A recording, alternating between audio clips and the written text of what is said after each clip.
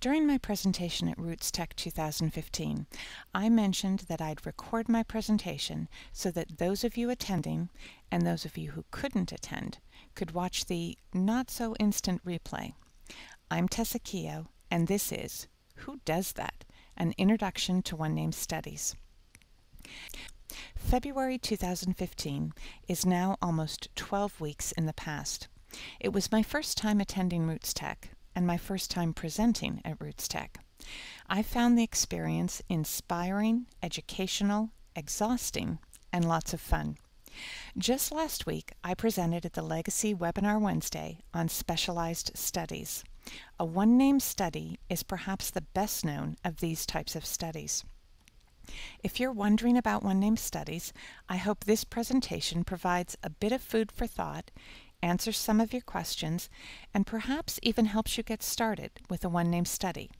So, let's get started.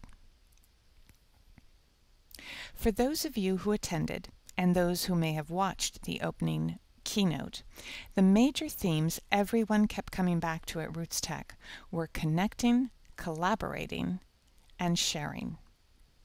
Dennis Brimhall read from Darris Williams' letter, where he described how he found his extended family by using records from each of the major online genealogy providers: Ancestry, Family Search, Find My Past, and MyHeritage.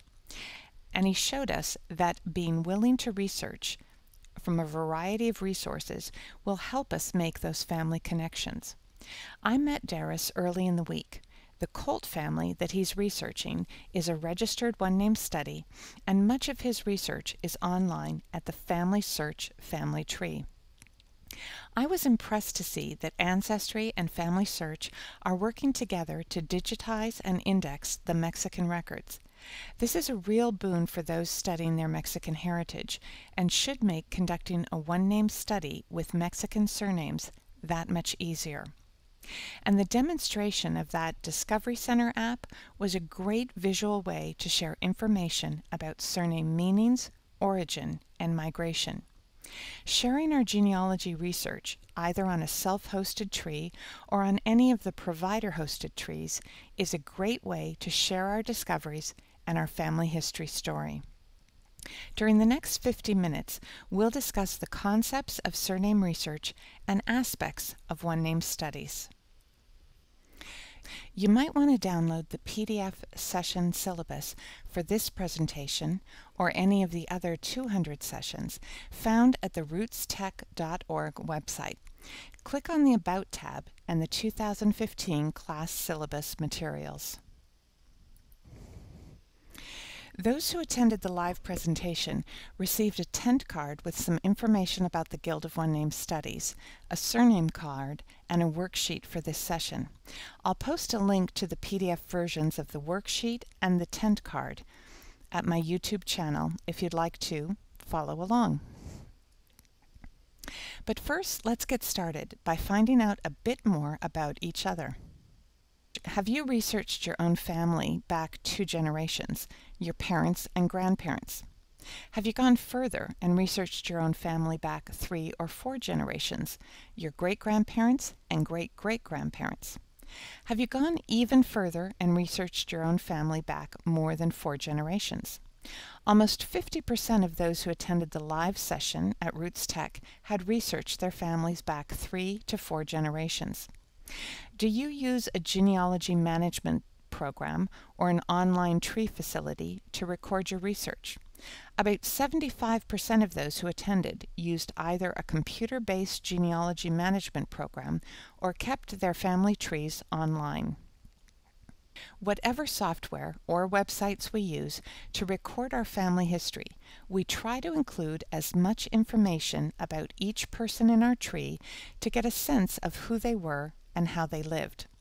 What types of things do you include in your family history research? I've listed a few here. We include pieces of information such as given name, surname, birth, baptism, education, occupation, marriage, children, census, residence, death, and burial. And each of you probably have several more facts or events you could add to this list. How many surnames have you come across in your direct line family research? This is my paternal pedigree. As you can see, I have 8 surnames listed here. And this is my maternal pedigree. Again, I have 8 surnames. Have you included information about any of your surnames in your family history research? If not, why not? For many of us, it's because while we're busy searching for names, dates, documents, and images, we tend to skip right past the oldest possession each person in our family has, their surname and the story it tells.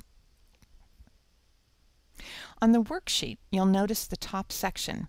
Whether you use it or a blank sheet of paper, take a moment to write up to 16 surnames of your direct lines into that top section.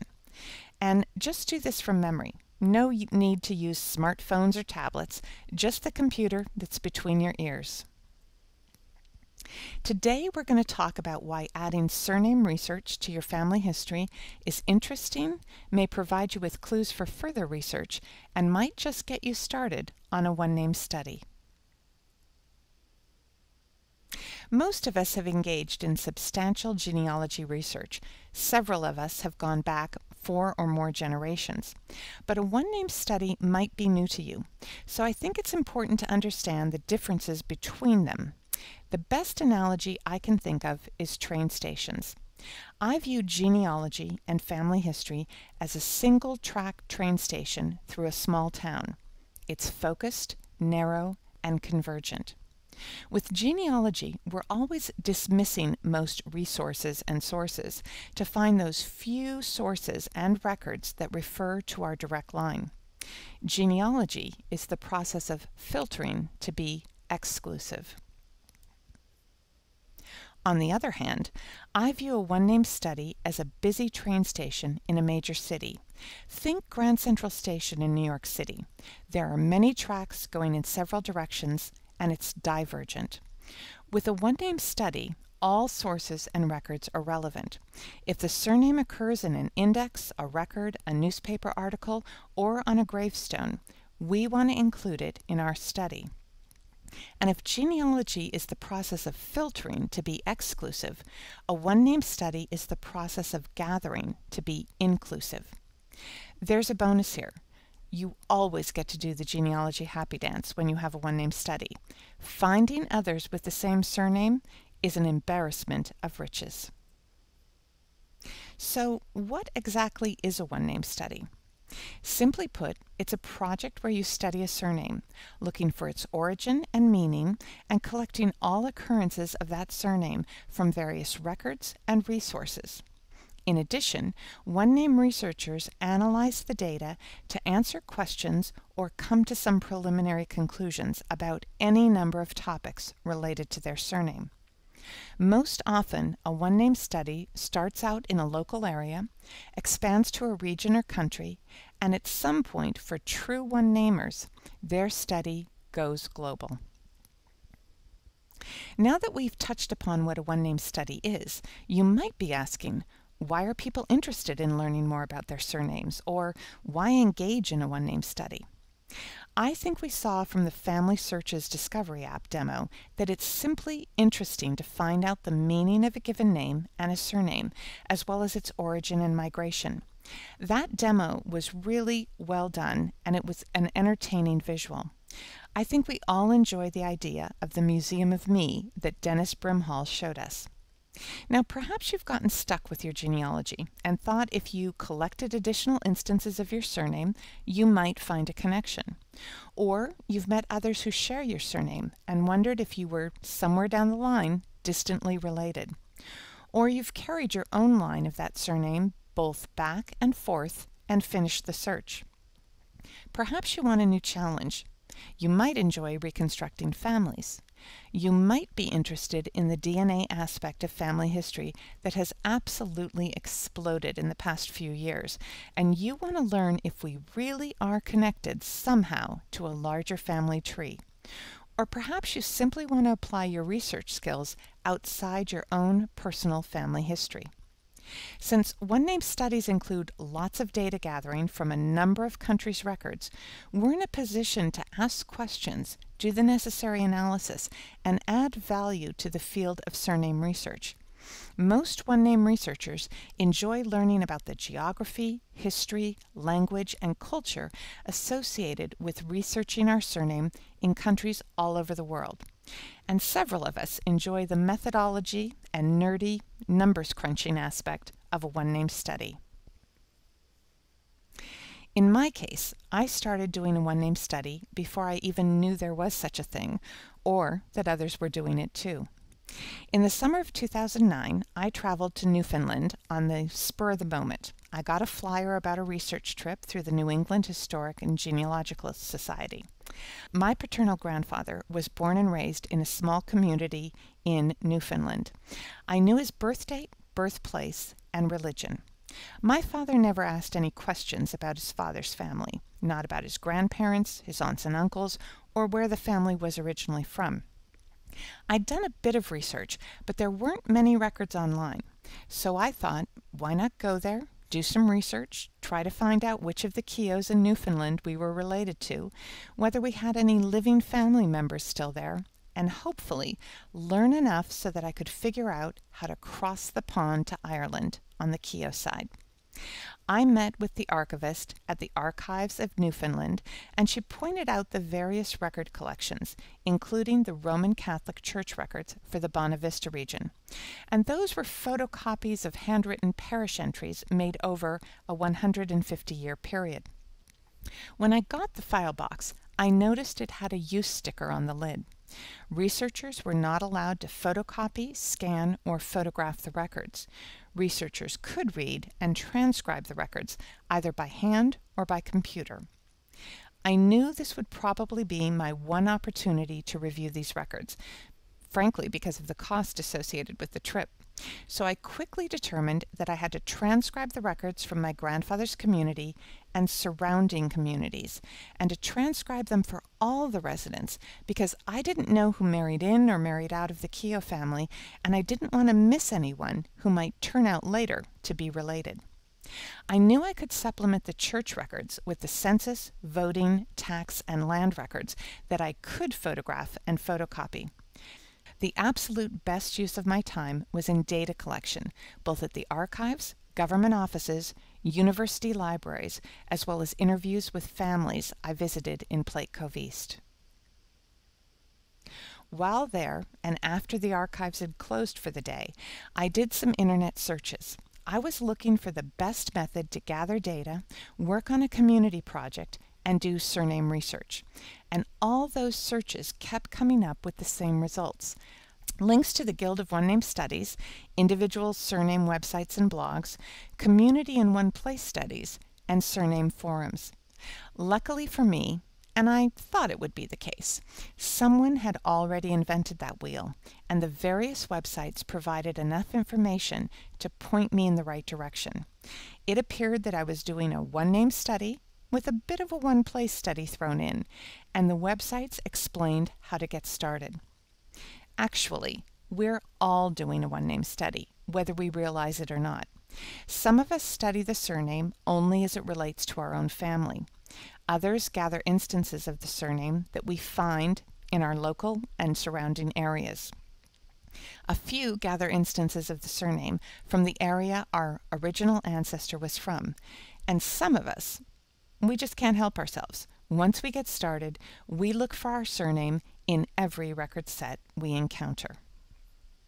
Now, there are a few terms and concepts that might be new to you, and as they come up, I'll explain them. The URLs for the websites I mention, as well as for over 24 others, are included on the worksheet, together with a brief description of why you might want to visit that website. And my YouTube channel, Tessa Watch, has several videos about particular aspects of one-name studies, and I plan to add several more this year that focus on methodology and how to use various resources and record sets. Now, there are two parts to a one-name study. The first part is researching the surname, its meaning, its variance through time and space. And the second part is sharing that research with others and adding to the general knowledge of the genealogy community, perhaps connecting up those who share the surname in a series of unrelated family trees, or, if the surname is relatively uncommon, in one related family tree. Surnames are used throughout the world, and they're our calling card. Whether we hand someone a genealogy or business card, or we reach out and shake hands, we introduce ourselves by telling each other our name. That simple introduction often tells each party something about the other. It gives a name to the unique person that you are, as well as identifying who and oftentimes where you come from. I knew that on my father's side, our surnames are Irish, and on my mother's side, our surnames are Norwegian, Swedish, and Slovenian. DNA might tell me a different, or at least a more extensive story, but this is enough to get me started with my surname research. Take a look at the surnames you listed on your worksheet. Do you have any idea where they originated? Many times we have an idea from immigration records or citizenship papers, or perhaps the answer appears in response to a census question. Why not write down the countries beside each surname, or make your best guess? Go ahead and pause the recording. I'll wait.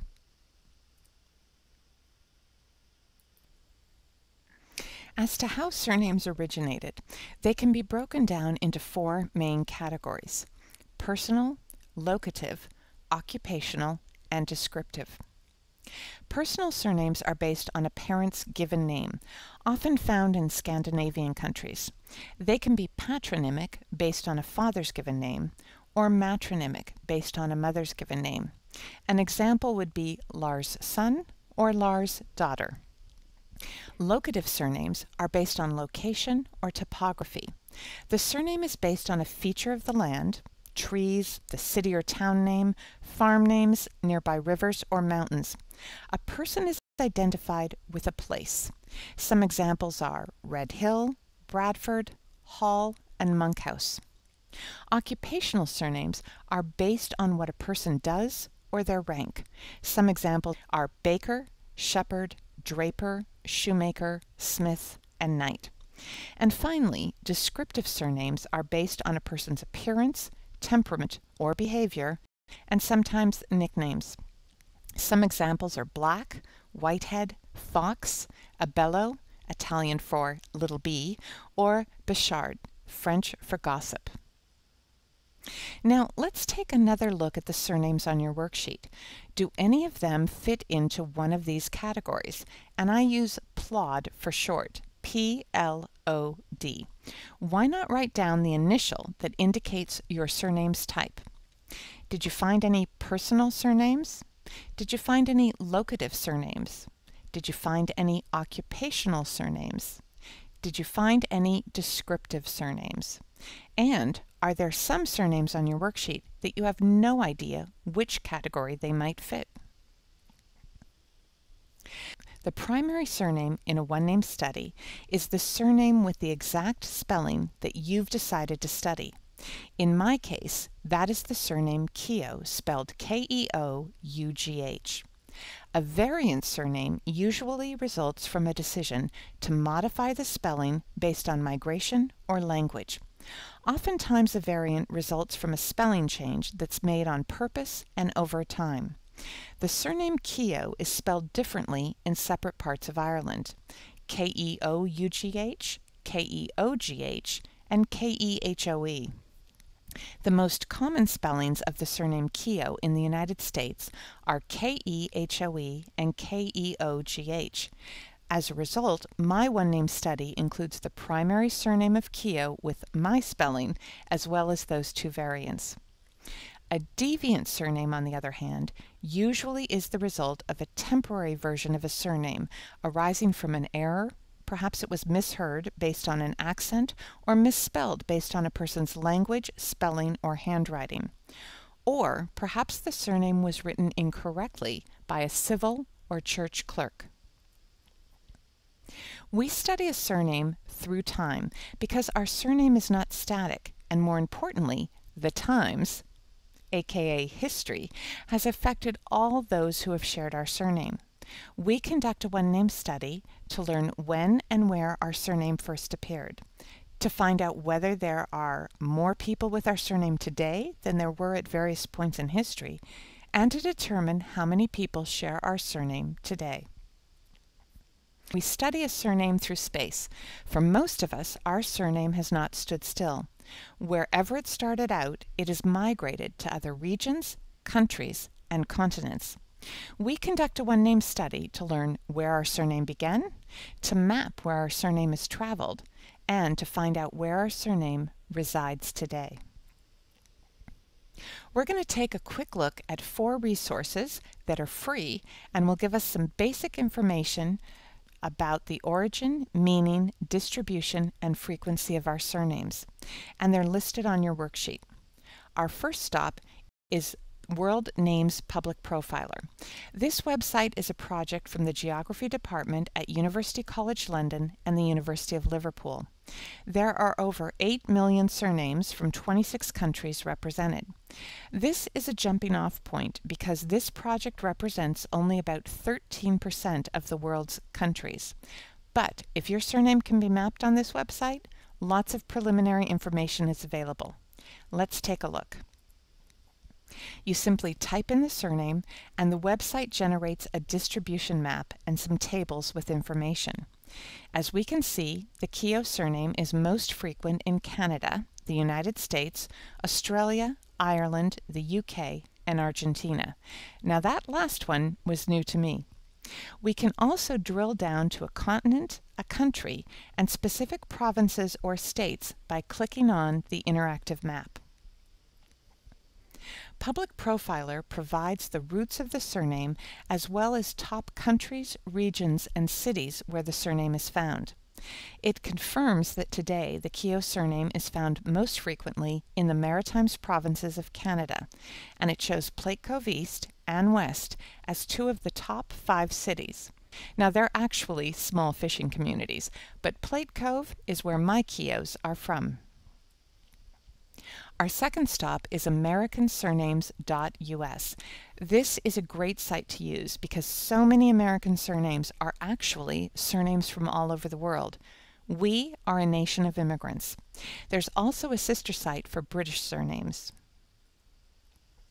You can get a quick snapshot of detailed numbers from census statistics, including the frequency of the surname in the United States as of the 2000 census and the 1880 census. You can also see the total number, rank, and frequency of the surname in Australia and the United Kingdom. This site has detail on the ethnicity of the surname as well as its meaning and origin. It also provides a list of variants and deviant surname spellings, and this is really helpful in pointing out some spelling errors you might not normally consider. Statistics are all well and good, and the accepted meaning and origin is a nice start, but how do we go beyond that statistical information? Well, our third stop is Ancestry.com. This section is in front of the paywall. Just type in www.ancestry.com/learn/facts. Ancestry uses the Dictionary of American Family Names from the Oxford University Press to provide the meaning of a surname.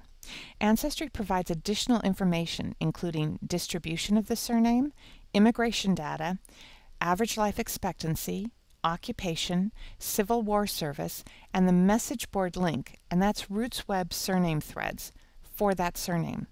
We get a teaser about how many records there are relating to our surname at Ancestry.com's website. Keep in mind that the information in these 8 tabs is based on records that Ancestry maintains, but this is an excellent resource for surname research. Our last stop involves going beyond the computer, and this is a great time to remind ourselves that while so much is online and is being digitized every day, the vast majority of information is not online. It's available in book, map, image, and microfilm format at our libraries, archives, genealogical and historical society facilities, at our government offices, museums, university reading rooms, and in our attics and personal libraries. The Dictionary of American Family Names is a 3-volume celebration of the surnames that make up our country's rich and varied heritage. This reference set is available at many regional and university libraries. Search for it on WorldCat. Why not check it out and learn a bit more about the surnames in your direct lines?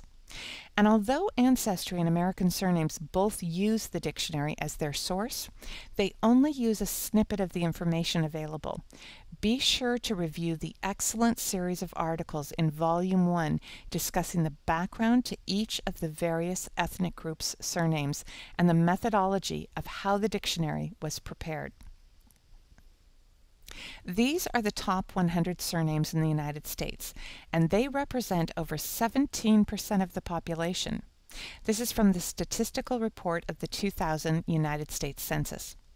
The top 100 surnames have changed somewhat over time, and they follow our history.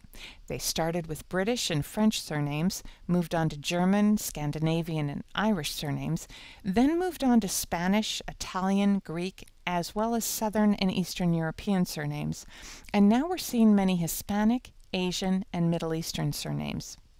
Do you see your surnames here? Do you see any of the surnames from your worksheet? 2 of my surnames make the list, Murphy and Butler. However, from my worksheet, 3 of my surnames are considered statistically irrelevant. Now, I'm not going to tell my grandmother that. And the other 11 are very far down on the list of 151,671 surnames that make up the statistical report. Any guesses on what the most common surname in the United States is?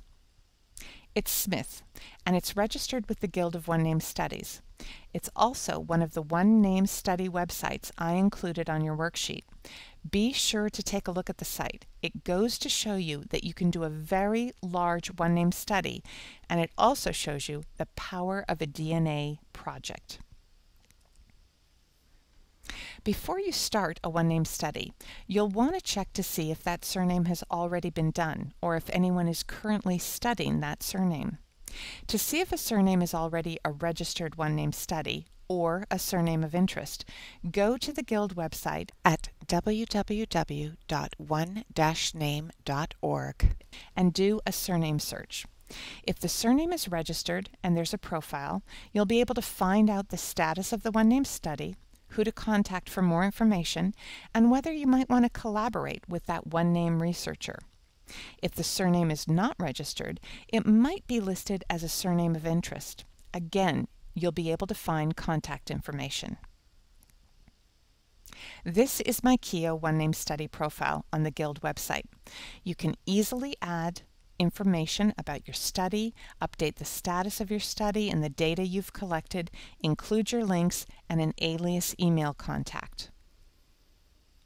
I've not registered the surnames of Elwood and Tracy, but I am interested in them in a particular area and time frame.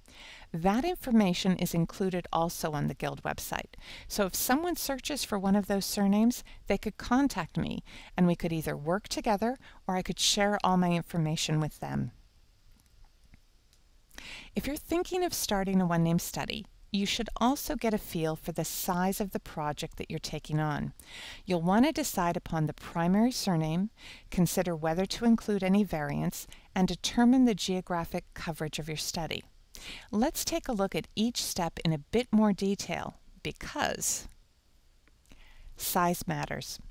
One-name studies come in all shapes and sizes, and the best way to get a sense of the amount of work ahead is to determine the frequency of your surname.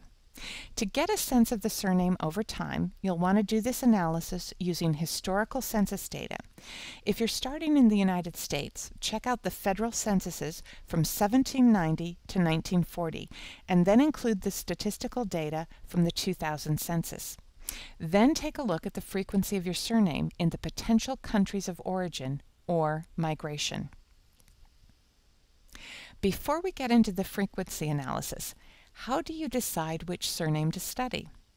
On your worksheet, you'll see the Choosing a Surname box with a 4-part test, and this is just the way that I approached it. If you have your heart set on a particular surname and it fails this test, No worries.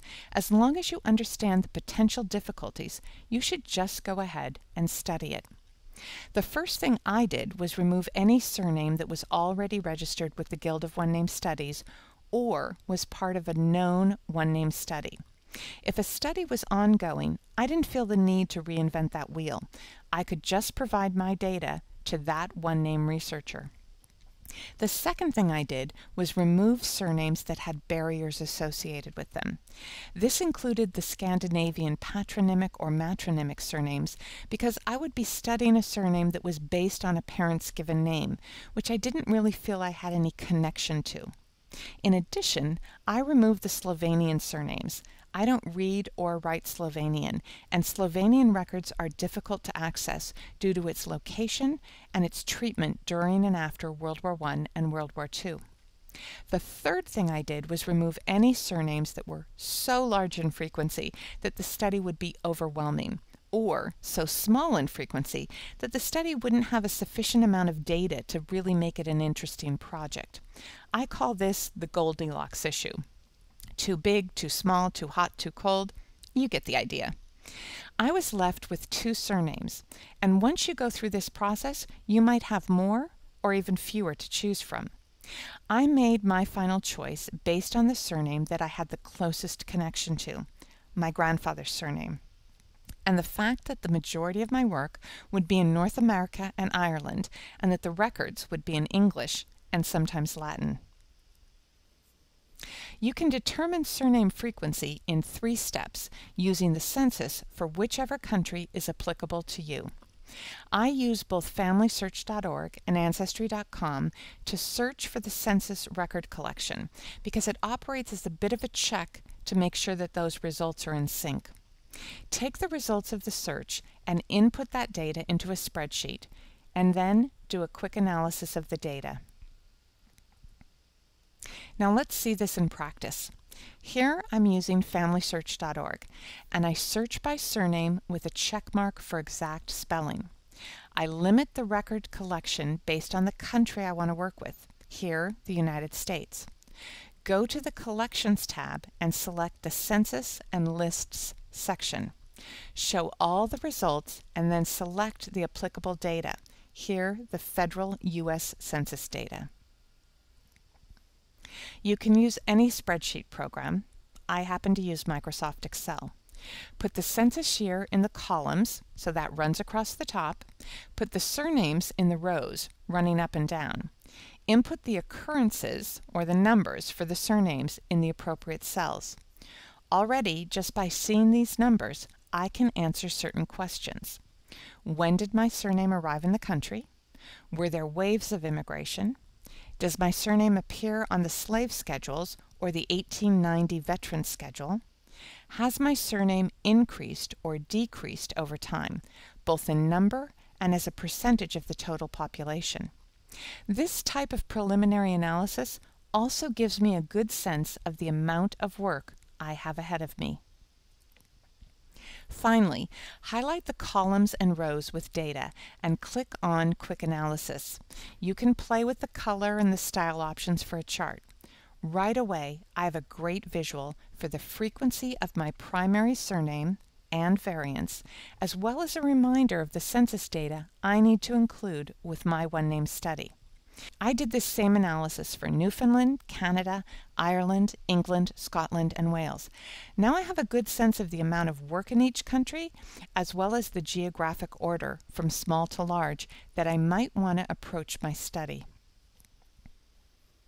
The websites listed here and on your worksheet all have data on censuses and civil registration, or vital statistics, to help you find out your surname's frequency and ranking. Another excellent website is www.mooseroots.com, which provides links to foreign government census sites for the most recent statistical data. Once you've done the frequency analysis and have chosen the primary surname and any variants, you're ready to proceed with your one-name study. Now the question is, how do you actually go about doing one? 3 excellent resources for the nuts and bolts of conducting a one-name study are, first, a booklet called The 7 Pillars of Wisdom, The Art of One Name Studies, published by the Guild of One Name Studies. Second, the wiki on the Guild website. It expands on the booklet by providing not only the methodology and technology resources, but also location information, resources and record sets in various countries that are useful in gathering data. And third, the Surnames Handbook by Debbie Kinnett, a book published in 2012. You can check for it on WorldCat to find it at a library location or online to purchase it. In addition, and also free, which is one of my favorite things, the state research guides on Ancestry.com are excellent for understanding the history as well as the scope and types of records available in each of the states in the United States.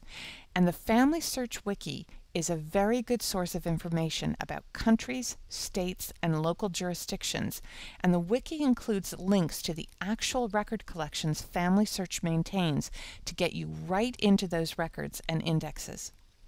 As to these 7 steps, let's take a look at each in turn, and keep in mind that this is not a steady progression.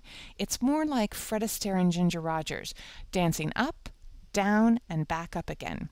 And you'll be doing that same thing while working on your one name study. The first step is collecting all references to the surname wherever it is found. You might start local, a community or town, and over time continue to expand your scope. One of the easiest ways to collect data today is through online records and indexes. You can download data today in a matter of moments that previously took months or years of visits to record offices. Whether you use census or civil registration indexes, the Social Security Death Index, Find a Grave, obituary, or newspaper search results, you can easily collect substantial information with some focused searches online. Take advantage of the export feature in Family Search when you're working with collections. It's a simple process to download a comma-separated value, that's known as a CSV format, which will be saved in whatever spreadsheet program you use. You can choose 20, 50, or 75 records at a time and download the information that has been indexed together with a link to the record. This is a great start to the data collection process. One of the best export functions is at freebmd.org.uk. These are the General Record Office indexes for England and Wales. You can search by surname and download all of the data in one CSV file or break them down in any method that you want to use. Again, a great start to record collection, and your spreadsheet can be expanded to contain complementary material. There's no prescribed way to work on a one-name study. Some one-name study researchers are data collectors, others are family reconstructors, and some of us engage in a combination of both strategy. We're the path crossers. We just looked at data gathering by collection. Now let's take a quick look at family reconstruction. Some one-name study researchers begin their family reconstructions based on their own personal research or someone getting in touch with them to provide information or ask questions. Others start with a particular census and then do the same type of research we do for our own personal genealogy. Follow the family back and forth in the census, adding in vital statistics and any other records and indexes they can locate online. Again, I'm using Family Search here and limiting my search to the 1900 census. I could further limit my search to a particular state and work on one state at a time. As you can see, we can download the indexed information to a CSV file. We could click through to the details and download a copy of the census to our computer. We could start a family tree at Family Search and attach the information and the record. Whether you work in an online tree or input the data into a genealogy management program is up to the individual one-name researcher. At various points in the data collection process, one-name researchers start the analysis process. Whether it's using maps and gazetteers, apps or software to plot the surname location and migration, using statistics to determine the frequency of a surname over time and place, or starting a DNA project, This is where the fun starts, because a one-name study is not a data entry exercise. Synthesis is all about using your one-name study results, and that's steps 1 and 2, to draw a preliminary conclusion or two about your surname and create added value. Your one-name study can go in any direction you choose to take it. Whether you want to learn about the socioeconomic status, migration, immigration, military service, religious affiliation, occupation, education, health-related issues, or causes of death, or perhaps the famous or the infamous who share your surname, you can follow any course of inquiry. It's all up to you and your particular interests. How to spread the word about your one-name study and perhaps interest co-researchers or those who share your surname. You might want to use a blog or dedicated website. I have 6 examples of one-name study sites I listed on your worksheet. Whatever you do, be sure to shout it from the genealogical rafters that you have a one-name study. Let's take a quick look at 2 of the sites. This is a great way to draw attention to your one-name study. Include the famous or the infamous on your home page. Bob Cumberbatch has an interesting and easy-to-navigate website for his one-name study, and although his surname has British origins, he has expanded his research to include records from, among other places, France and Barbados. The Fitzhenry blog has the results of a mapping project of the Fitzhenrys in the 1901 and 1911 Irish census. In her blog, Jo Fitzhenry explains in detail how she went about using Google Earth and the Irish census data to put together these maps. This is the type of project that anyone working on a one-name study could do. And if you have a DNA project for your one-name study, be sure to put it front and center, as Jo does, to encourage others to join in. From time to time with a one-name study, you'll get questions. Usually people want to know if you have their family in your study, or if you've found connections among people in certain parts of a country, or if you've been able to take your research across the pond. Sometimes people will offer to share their data, or they might offer to work with you on your one-name study. Not only is it polite to respond to inquiries, it's the only requirement if you register your one-name study with the Guild. If you're doing all this work, you'll certainly want to share the results with other researchers and the public. The key is to be out there. Whatever format you choose, an article, book, website, or data compilations, send your study results out into the world. And don't wait until you're finished, because you'll probably never be finished unless your surname is so small or dying out. If you work in stages or by regions or countries, take the time to publish your findings, your stories, images, and how you went about that section of your study. Others will learn from your experiences, and we all benefit for sharing our methodology and results. Whether over the short term, with backups, paper copies, or scans, or long term, a published study, an archive study, perhaps a will or trust directive, you should safeguard your work and preserve it. Planning for the future means your one-name study will have a future.